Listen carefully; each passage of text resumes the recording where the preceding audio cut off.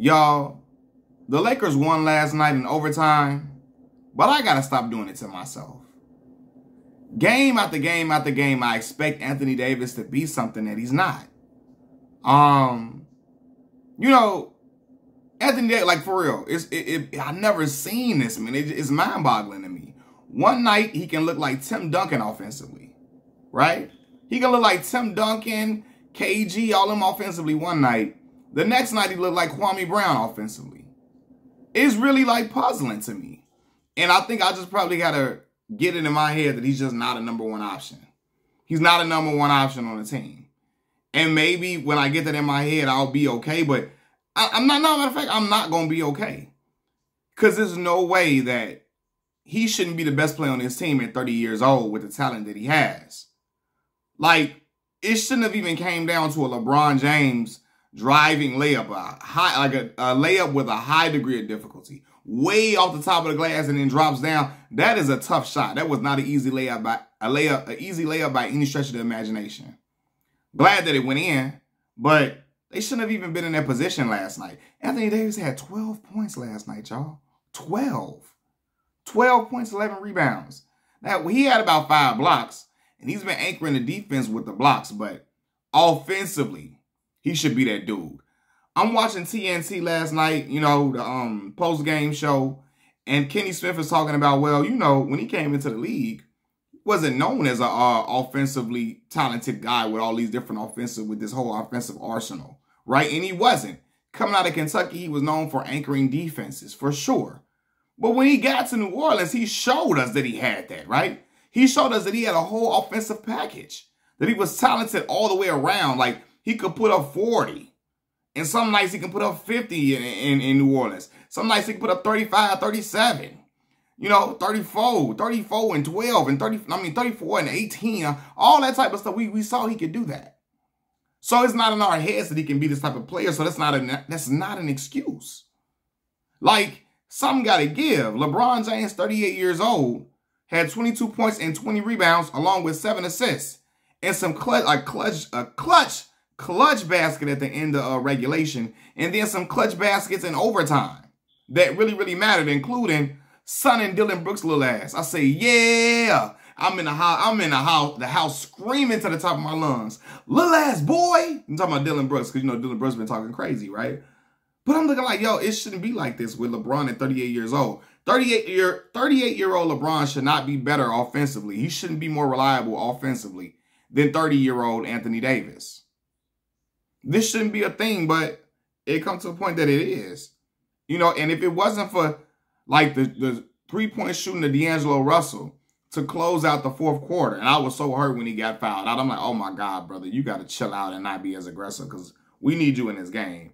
But if it wasn't for Austin Reeves, D'Angelo Russell, Lakers would have been in trouble. They would have lost that game. If it wasn't for Austin Reeves, D'Angelo Russell, LeBron, they would have lost that game for sure. They had Jared Vanderbilt step up for 15 points. He ain't no double-digit score on a nightly basis. But he ended up doing it, and I'm looking like, and they needed that to win. Hey, I'm like, hey, AD, bro. Like, come on, fam, 12 points? Like, that shouldn't be a thing. That shouldn't be, like, Xavier Tillman and them had the same amount of points. Come on, man, that should never be the case. Like, it's quite frustrating to me. Very, very frustrating, man. But, I mean, I was happy that the Lakers was able to get the win. But I'm like, man, Bron needs to be as preserved and well-rested as possible for this next game so they can hurry up and close these boys out. Because you don't want to give Memphis no type of momentum. They're going back home. They're going to be excited. They're going to be in there whoop that trick stuff. AD needs to get it together and psychologically and help the Lakers close this game out.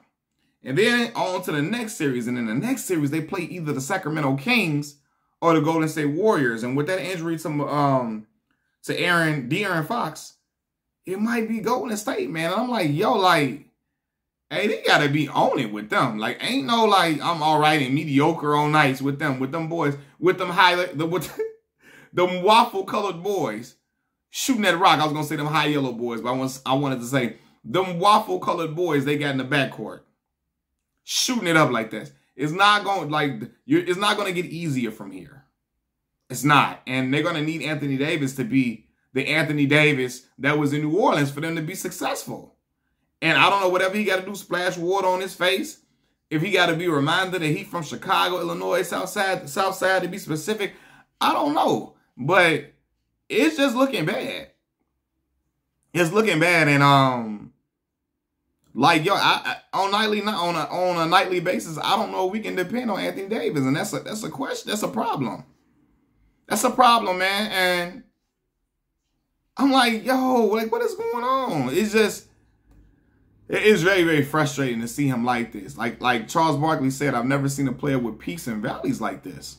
One game, he could be 32 points, 31 points, 17 rebounds, 35 points, 13, 14 rebounds. Next game, he could be 11 and 10. 11 points, 10 rebounds. Yo, that up and down stuff, it got to cease at some point, man. Like, him, LeBron, and Darvin Ham, them gonna have to sit down and be like, okay, I don't know what it is. We gotta get you going offensively. We gotta get you the first 5, 6, 7 touches to start the game to get you into some type of rhythm.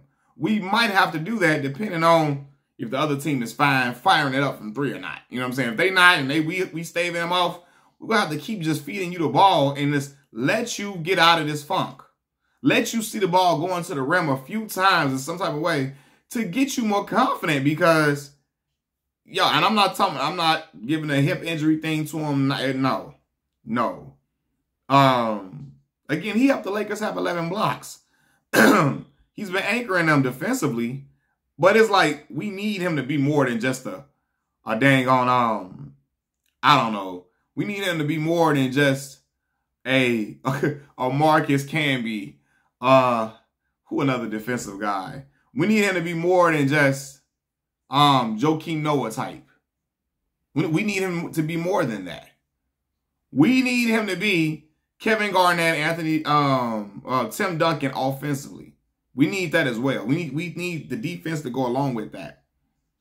And again, it's quite frustrating, man. But again, the Lakers win. They up 3-1.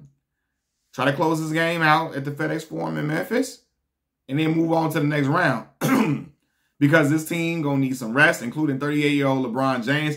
I'm looking at LeBron James. He's showing signs of mortality now. He's getting tired. He's getting winded. And I'm like, yeah, man. He's getting older now. He's still a dog, as you can see. Still king me. King me. King me. You hear me? Like, it's still like that. It's still all the way like that for real, for real, for real. The King. K-A-I-N-G. K-A-I. K-A-N-G. Goddamn. Spelling this wrong. K-A-N-G. Still a King. But it shouldn't be like this for the Lakers. It shouldn't be like this. It shouldn't be this hard fought. Look, if AD got at least 23, 24, this game it don't even go to overtime. If he at least had 20, it wouldn't go to OT. Something got to give. Machiavelli Mills TV. I'm out. Peace.